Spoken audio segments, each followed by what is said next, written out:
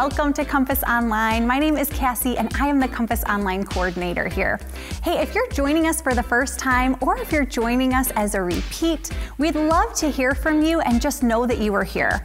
Fill out our connection card online and let us know, is there something that we can pray for you? Is there a question that you have? Would you like to jump on a digital coffee with us and talk some more? We'd love to connect with you and know that you are here. As a young adult, one of the first things that had a really big impact on my faith journey was to take a spiritual gifts test. A spiritual gifts assessment can help you understand how God wired you and created you so that whether it's with your family, in the workplace, or at the church, you can use the gifts and talents that God has given you to build up His kingdom and to make the biggest impact. If you've never taken an assessment or if you just want to take one again and chat with us, we'd love for you to do so. You can go on our website and take the assessment and then just reach out to us and let us know that you'd like to talk through the results. We'd love to help you get connected to a serving opportunity or even just help you unpack what that means for you and how you can show up in your family and in your workplace. Now we're starting a new series called The Chase. Let's start with worship.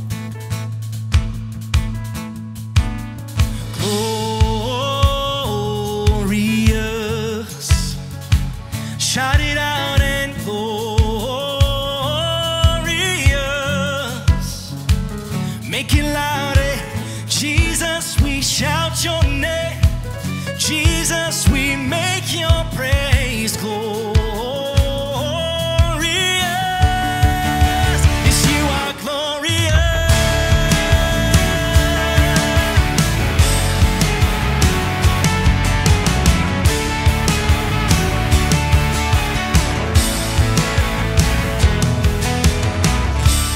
My God, you reign forever and ever. How great your name.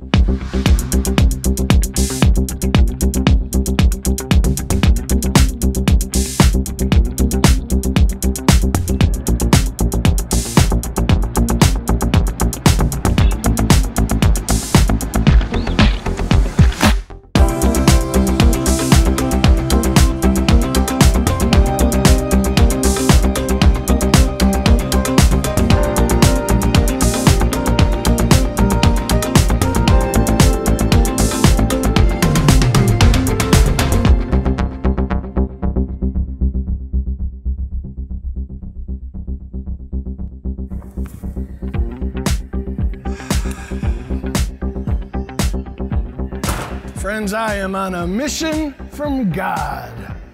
Welcome to the Compass Church, everybody, and to our new series called The Chase.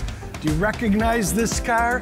Friends, I am at the Volo Auto Museum, and this is a genuine bluesmobile. Friends, do you remember in the movie Elwood Blues, bought at auction a decommissioned Mount Prospect police car?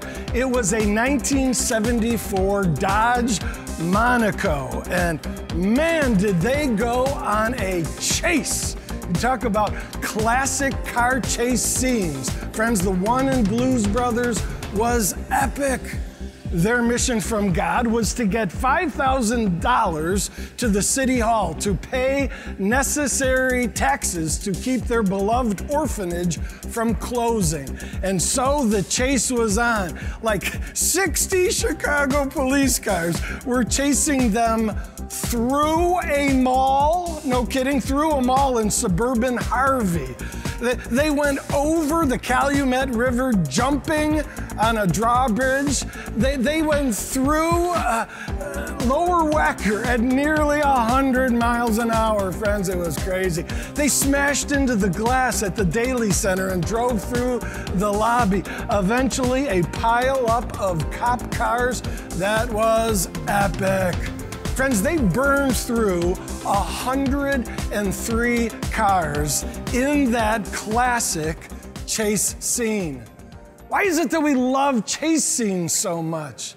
Turns out that these screenwriters have studied the art of the chase, and they have realized that if they want to win the watcher, they can tap into a instinct within us. I believe that God has given us all a fight or flight mechanism, That means that we were wired by God to have a surge of adrenaline when we're being chased. Think back to the days when I suppose in other parts of the world still today, people were around predators that could kill. You know, the old hunter and hunted drama. And friends, we realize today that thrill, it's in all of us. And so the chase, whether it be a cop chasing a robber, or a dog chasing a cat, or a boy chasing a girl, or a defensive lineman chasing a quarterback, friends, our hearts beat with the adrenaline of a chase. And I'm here to tell you that the greatest chase of all time, is God chasing people. Turns out we're about to discover that in the Bible, God is committed to pursuing, to going after every human being on the planet. No matter how far from Him they may be, God loves sinners. And He is working behind the scenes and working with people like you and me to coordinate an effort to pursue reconciliation and forgiveness with all people. In fact, we're about to discover that God wanted to be reconciled with the evil king Nebuchadnezzar. Friends, it's true. In this series, we're going to learn about God even wanting that wicked, heroically wicked king. When we talk about the pursuit of God for people, I go back to a poem called The Hound of Heaven. In that poem, God is compared to like a dog that's in hot pursuit of the prey. It's written, that poem that is, it's written by a man by the name of Francis Thompson. Francis lived back in the 1800s in London, and he experienced the pursuit of God. He dove deep into sin, ran away from the Christian upbringing he enjoyed, and he got into drugs. He became homeless, living on the streets of London. And yet Francis recognized, man, God's after me. In the people he met, in the thoughts he had, in the circumstances of his life, he just had an uncanny awareness that the Lord wanted him. Let me just read you a few lines from that great poem, The Hound of Heaven. Francis writes, I fled him through the nights and through the days. I fled him through the years and through the labyrinth of my ways. I sped from those strong feet that followed after me with unhurried chase and untroubled pace. Friends, it's true. The greatest chase in the universe is God going after people. And we're going to learn about it. We're going to learn how to be his agents, his co-servants in this great pursuit of people far from God. Welcome, friends, once again to our new series called The Chase.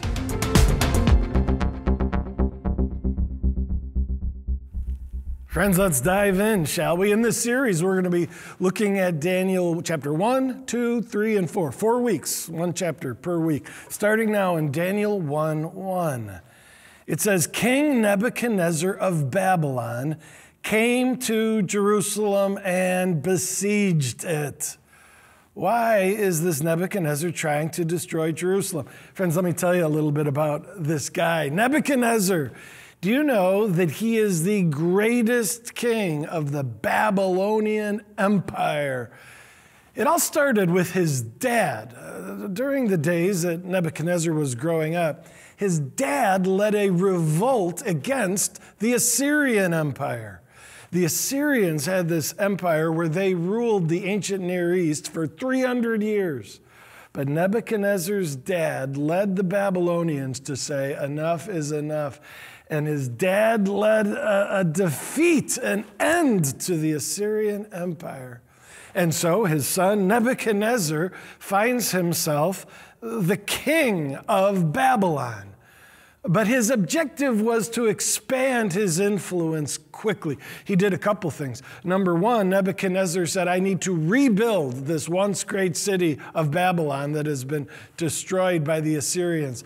And so he rebuilt it. In fact, he built the Ishtar gates, the main gates into the city that are gorgeous. We know that because we've seen them. Believe it or not, they were excavated by German archaeologists back in the early 1900s.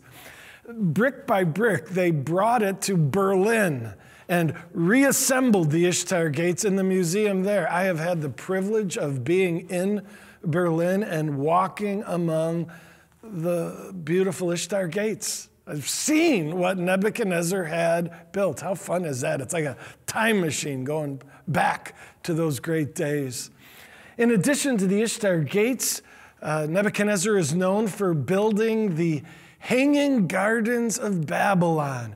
Apparently, he had a wife who was from a terrain that had luscious vegetation, and in Babylon they didn't. So he promised her, I'll build you a mountain of greenery. And so sure enough, he built this terraced structure that ended up looking kind of like a mountain, but it was filled with lush and exotic vegetation. He had to come up with a very high-tech manner to pump water up to the top of this thing to keep all of this vegetation alive. The Hanging Gardens of Babylon became one of the 7 wonders of the ancient world. So reconstruction was a big deal in this Nebuchadnezzar's life. But so was expansion. And when I say expansion, I mean expanding the territory under his rule. Rather than the Assyrian Empire, he quickly built what became the Babylonian Empire, where Nebuchadnezzar led his army into the neighboring lands, conquering them. And one of the nations that he conquered was Judah.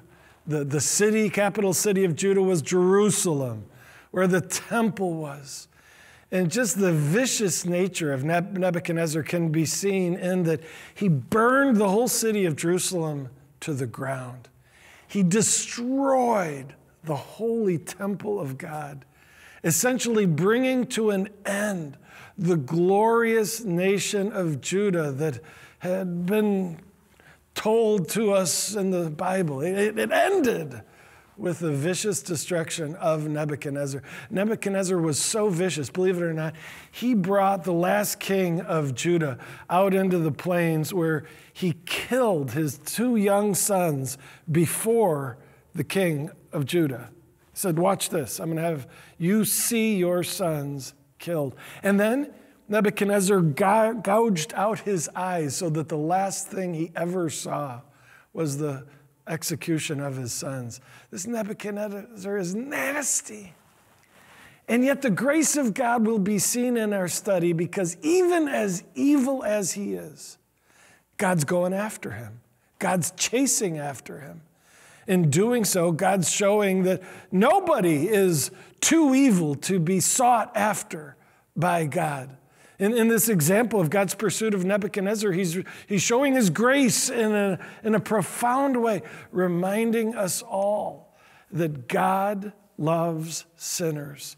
And his grace and redemption is broad and wide enough to save even the worst of evil people. So he's besieging. A siege is when they camp out around a city and prevent the people within from having water and food. And in doing so, they make them weak and ready to surrender. Well, he does, as I've mentioned, defeat the king of Judah. Let me read verse 2, which says as much. It says, "The Lord gave Nebuchadnezzar victory over the king of Judah." I don't think that's how Nebuchadnezzar would have described it. What do you mean the Lord gave victories? Like, I won, I defeated them. But yet we see that God was behind it. God, in his desire to discipline his people, Judah, says, sorry guys, the game's over. And God allowed Nebuchadnezzar to defeat. So God's in the works here. And what's fascinating is Nebuchadnezzar thinks that this defeat of Judah is all about him capturing those people. We're about to see it's about God capturing Nebuchadnezzar. Who's doing the capturing here? Friends, it's God. God, this is part of his chase after this man. Well, let me read verse 3. It says, Nebuchadnezzar ordered his chief official to bring back some of the Israelites, young men, without any physical defect, handsome, showing aptitude for every kind of learning, quick to understand, and qualified to serve in the king's palace. This is fascinating. Nebuchadnezzar says, if my empire is going to be huge, I'm going to need leadership that is broad. I got to expand my leadership and make it extraordinary. And so part of his strategy was to look at conquered peoples and say, I'm going to take the cream of the crop, the smartest, the strongest, the best that a conquered nation has to offer. I'm going to take them when they're young and impressionable, and I'm going to raise them up to be leaders in my empire. The best way to lead a disgruntled, conquered people is to use some of their own to lead them. That was his strategy. Look at verse 4. He was to teach them, these selected men, he was to teach them the language and the literature of the Babylonians. They were to go into a school, if you will, a college, where they were brainwashed, where they were enculturated, where they came to see the world through a Babylonian worldview and have a Babylonian approach to life. Verse 5, they were to be trained for 3 years, and after that, they would enter the king's service. So they were teenagers, essentially going to college for 3 years in this case, before they were ready to serve the king, King Nebuchadnezzar. Verse 6 says, among those who were chosen were Daniel, Hananiah, Mishael, and Azariah.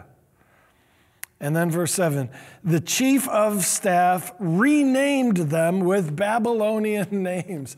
So thorough was their enculturation as Babylonians that they were actually given Babylonian names. And you may recognize what those 3 friends of Daniel received as Babylonian names. They were Shadrach, Meshach, and Abednego.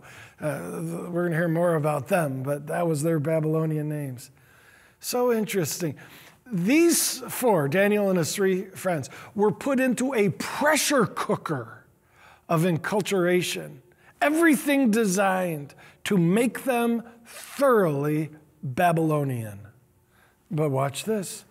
Verse 8, Daniel resolved not to defile himself with the royal food and wine. There was one aspect of this enculturation that Daniel was fighting back on, where Daniel was like, yeah, can't go there. And it had to do with the royal food and the wine. And scholars have worked to try to figure out what was it about the menu that was unacceptable to Daniel. Some have proposed it was probably because there was pork. You know, the Jews were told that you need to stay away from pork. And they probably served pork. Others have said it was probably not the select of meat, but the preparation of the meat. The Bible, Old Testament, says that you have to fully drain the meat of all blood before you cook it. And some have said they probably weren't preparing the meat according to biblical instruction. It may be one of those two, but there's a third reason, and this is the one I think was on Daniel's mind. It was this. It was part of the ancient Babylonian tradition, specifically in the palace, to offer meat and wine to the pagan gods first, and then serve it to the people in the palace. And in doing so, the eating of that food and drink that had been devoted to the pagan deity, it became a form of worship.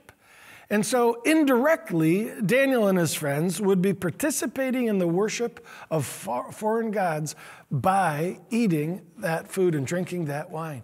And Daniel's like, no, I can't do that. I worship God alone. Daniel's loyalty to the Lord was his highest prerogative. You know, he was willing to participate in the culture of Babylon in a lot of ways. He was willing to learn their language and willing to study their literature, even willing to take the Babylonian names. But doing something that was worship to another god, like eating this dedicated food, Daniel's like, I draw the line there. I will not participate in the worship of other gods. I am loyal to and a worshiper of one God, the one true creator of heaven and earth. And so he said no. Now, I want to point something out also in verse 8. It says this, Daniel asked the chief official for permission not to defile himself in this way. And so not only did he resolve, I can't do this, he came to his boss, this chief official, and he said, hey, I got to ask you for permission. He wasn't a pain in the neck. He was respectful. And he said, would you help me not defile myself? It's so interesting that he explained that this food defiles me. He could have just said, I don't want your food. But he went on to explain why he didn't want the food. He said, there's a defilement in my life that would take place if I ate this. In other words, he helped this official understand his predicament. He said, listen, I worship who I believe to be the one true God. And you're aware that your meat and wine is dedicated to foreign gods. And so if I did that, it would be turning my back on the God I love. I love him so much that I can't do this to him. Would you figure out a way with me so that I can live with integrity and devotion to the God I love? This explanation must have been fascinating to this chief official. He's like, wow, dude, you take your religion seriously. He must have been impressed with the uniqueness of this Daniel as far as his desire to take a stand, even when it was weird or costly or dangerous to stand out in that hostile environment. Friends, this makes me think of a guy I met. I need to tell you the story. I was invited to preach to the Chicago Bears. How about that, huh? And I went down to their chapel service, and I arrived early. I was nervous. And the first guy to arrive was this very average-sized individual. In fact, I thought he must be like on the staff or a coach. He's clearly not a football player. And he sat down, and I didn't recognize him. You know, and being just a passionate Bears fan, I'm like, I know all the players. I don't know this guy. So I went over and I introduced myself. I said, I'm Jeff Griffin, the chapel speaker. He said, I'm Danny Warfel. And I'm like, yep, don't know him. And I'm like, so Danny, are you on staff here? And he's like, oh, I'm one of the players. And I fear my face gave it away. I'm like, you are? And he's like, don't worry, you probably don't recognize me. I'm like, what position do you play? And he said, I'm a quarterback. I'm like, I know the quarterback's on the team. He's like, don't worry, I'm a second stringer. I don't expect you to know me. He was the nicest guy. I was embarrassed to acknowledge that I didn't know him. But when I went home, I Googled Danny Warfel. Turns out he's a Heisman Trophy winner at the University of Florida. He was the first one to lead their school to a national championship. He's a big deal, and I insulted him with my admission that I didn't even know who he was. I started down a Danny Warfel exploration and was so inspired by what I discovered. It turns out that as part of the benefits of winning the Heisman Trophy is that Playboy magazine announces you as the athlete of the year. You are given money, an all-expense-paid vacation to a tropical resort where you have a photo op with some of the girls and appear in the magazine. Danny Warfel said, hey, thanks for that offer. I'm going to take a pass. And he became kind of the buzz in the media. How can this guy turn down such a great opportunity? In fact, one of the beat writers for the Gainesville Sun, his name is Rob Andrew, he decided this Danny Warfel seems too squeaky clean to be true. He said, I'm going on an investigative journey to find dirt on Danny Warfel. He went to Coach Steve Spurrier, his friends, his teammates, and with everybody that he interviewed, just tell me something nasty about Danny. Couldn't find anything. He discovered, particularly from the coach, that Danny was remarkable, that he had no rage in a sport where rage and hostility is the norm. Danny was known for controlling his temper and always being cool, calm, and collected. Danny had no vulgarity where, profanity was just the norm. Danny refused to ever say a questionable word. No boozing, no womanizing. He had no enemies because he was so loving to everyone that they all adored him. This coach, Steve Spurrier, said this, he is the best queen living, hard driving quarterback I have ever met. This Steve Spurrier, who was known for flying off the rails, just a hothead who would explode in fits of rage, he said, in the case of me coaching Danny, he said the impact direction was reversed. Normally it's supposed to be the coach who inspires the teammates. He's like, but the player, he inspired me. He said, Danny would explain to him, I'd ask him, why don't you get mad? And he said, hey, Jesus taught to turn the other cheek. If someone mistreats you, don't return evil for evil. And the coach was like, wow, this kid's amazing. And Coach Spurrier said, I gained patience by the example, the inspiring example of Danny Warfel. Isn't that interesting? What's going on there? This Daniel Warfel, like the Daniel in the Bible, is living a life devoted to the authority of God, even when it cuts in contrast to the ways of the culture. And as a result, both of these Dans, their lives have got, I'm going to use the word potency. There's something powerful about them because they stand out, because they march to the beat of a different drummer. Their lives are just admirable. And so it was with this Daniel. Let's go back to the Daniel of the Bible and see what happens. Well, in verse 12, Daniel says this, give us, that's me and my three friends, give us nothing but vegetables to eat and water to drink. As it turns out, the vegetables and the water were not devoted to the foreign gods in the way that the wine and the meat was. And so they're like, hey, vegetables are safe. Water is safe. In verse 10, the boss has this complaint. He says, I'm afraid of the king. That's Nebuchadnezzar. I'm afraid of the king who has assigned your food and drink. Nebuchadnezzar picked their diet. He goes on, he says, if the king sees you looking worse than the others, the king will have my head. Verse 12, Daniel says, well then, tell you what, please test us for 10 days.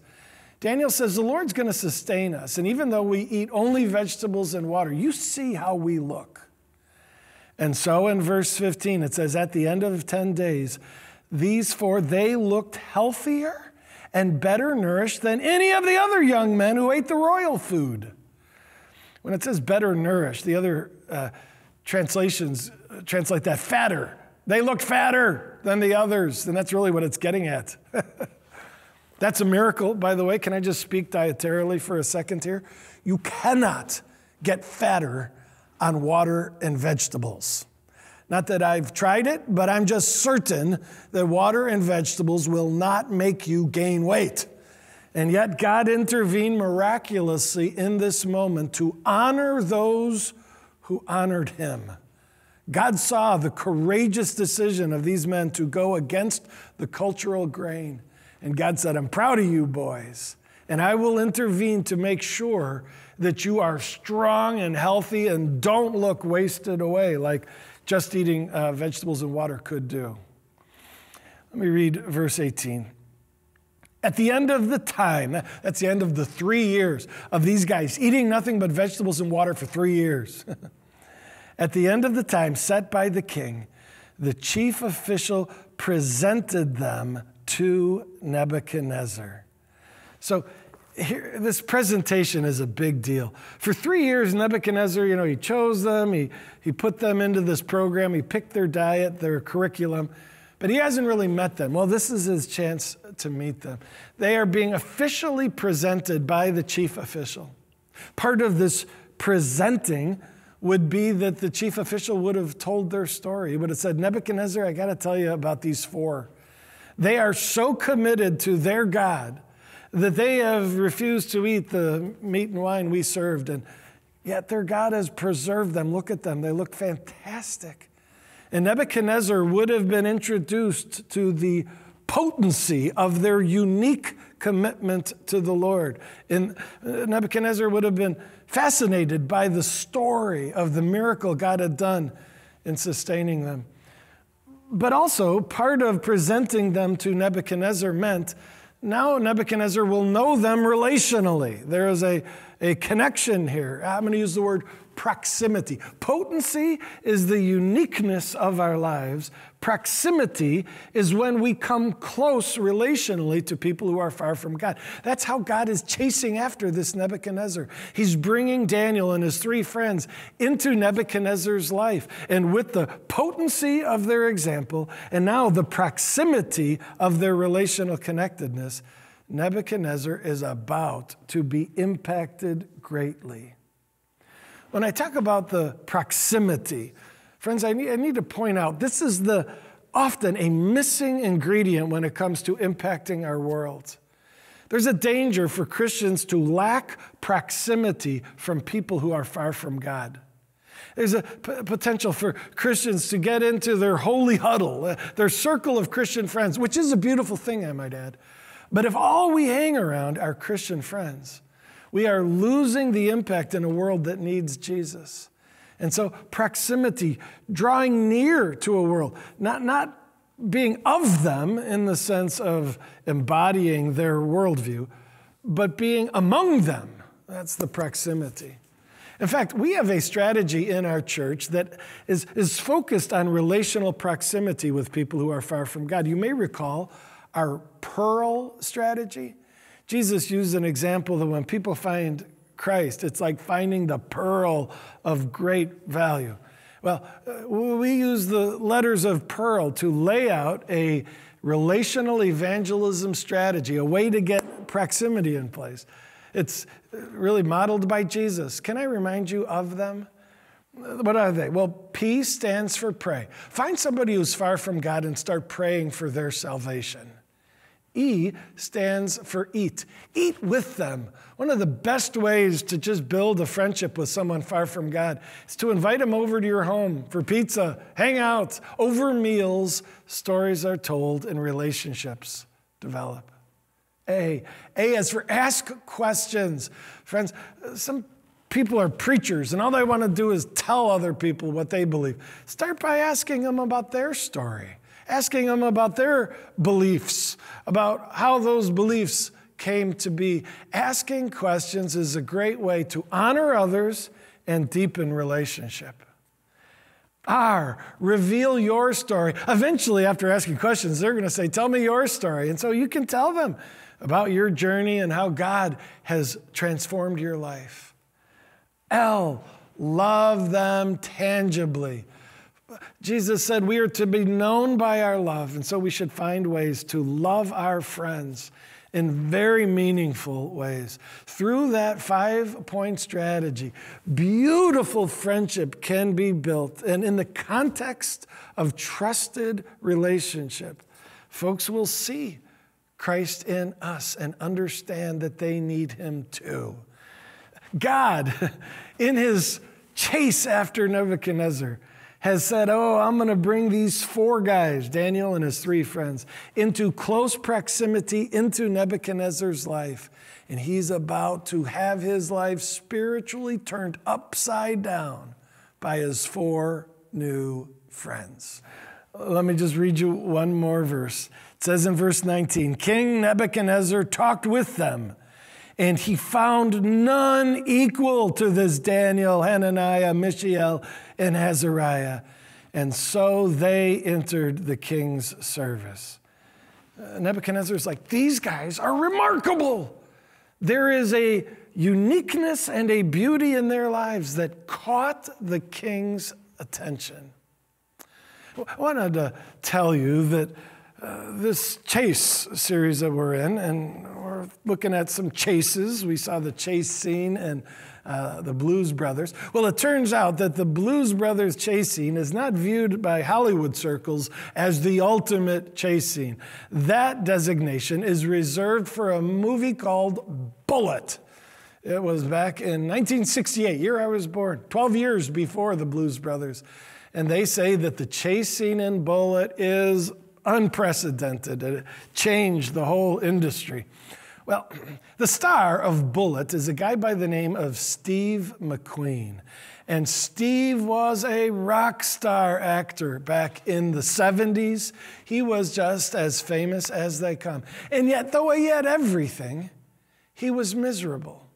Steve McQueen was trying to fill this void in his heart. He again was famous. He was called the King of Cool, the top actor in the 70s. He had wealth. He thought, I'll try to get rich. Sure enough, he was the highest paid actor back in that era. He had women, 3 wives, many mistresses. Women wouldn't satisfy that void. He dove into substances, became an alcohol addict, marijuana, cocaine, LSD. These could not satisfy. He pursued thrill with abandon. In fact, he wanted to be the stunt driver in his own movies. No stuntman was going to take his place. He loved race car driving. He raced motorcycles off-road. He pursued possessions. He had a collection, an unprecedented collection of antique cars, 100 to be exact, and 100 collector motorcycles. And yet, despite all these things, he was empty.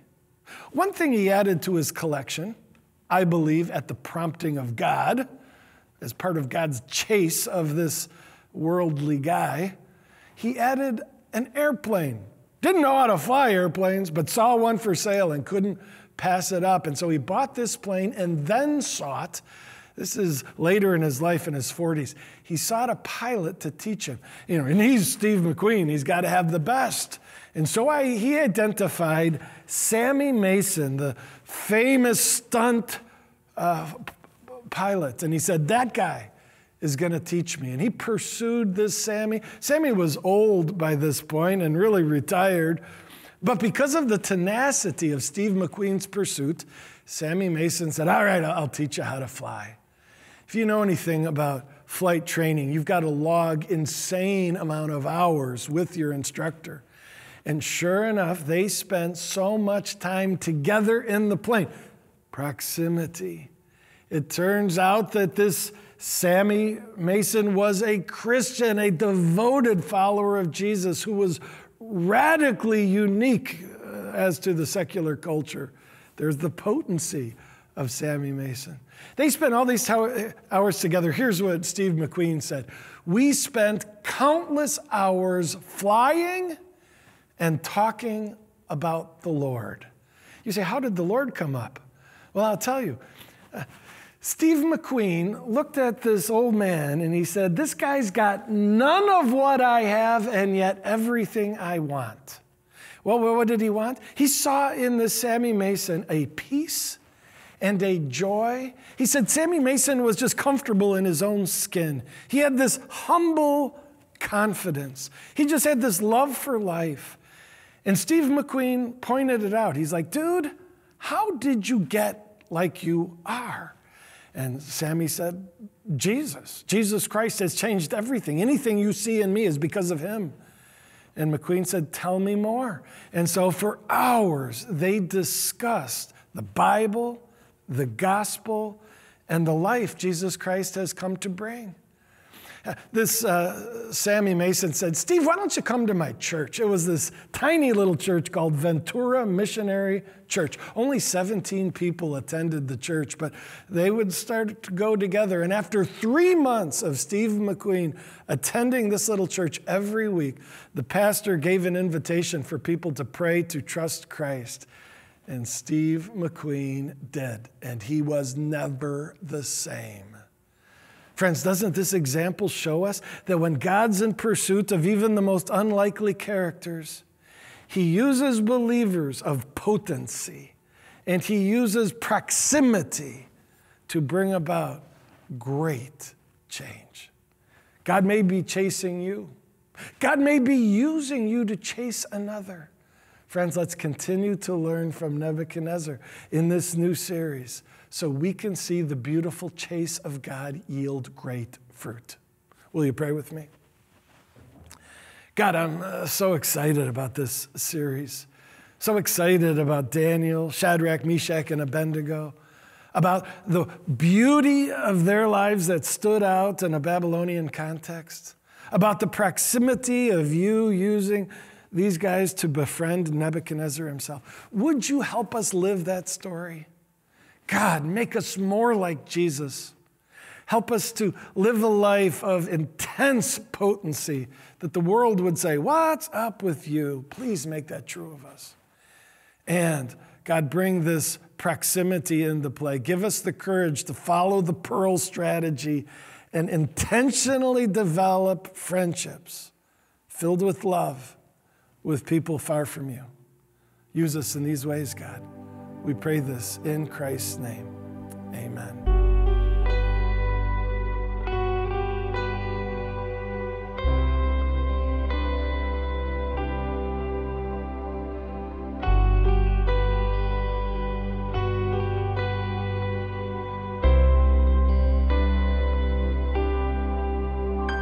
You came to the world you created, trading your crown for a cross.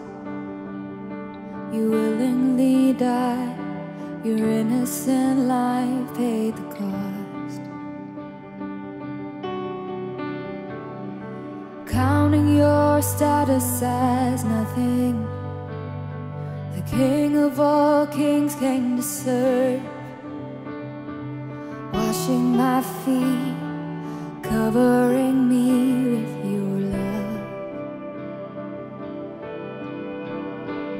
If more of you means less of me, take everything.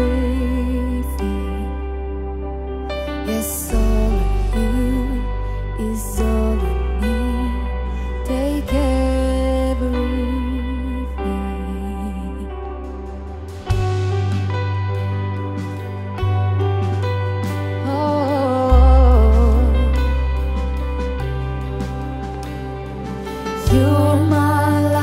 My treasure, the one that I can't live without. Here at your feet, my desires and dreams I lay down. Oh, here at your feet, my desires and dreams I lay down.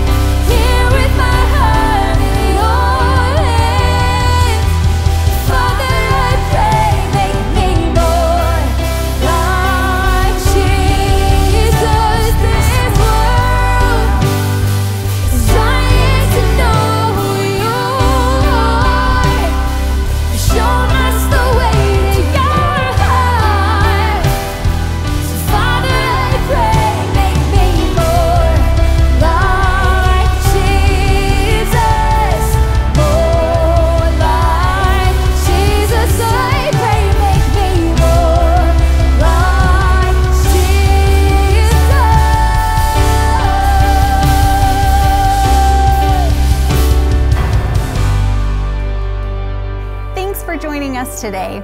This week on Wednesday, we have a new podcast episode coming out that's going to dive deeper into the principles that we find in Daniel 1. We're going to talk about how we can use what's found in the Bible to honor God with our bodies and ensure that we will be on this earth to serve Him many, many years to come. If you're giving consistently to the Compass, we want to say thank you. Your gift enables us to reach people here, near, and far so that we can help them find and follow God. Join us next week for the continuation of our series, The Chase. See you then.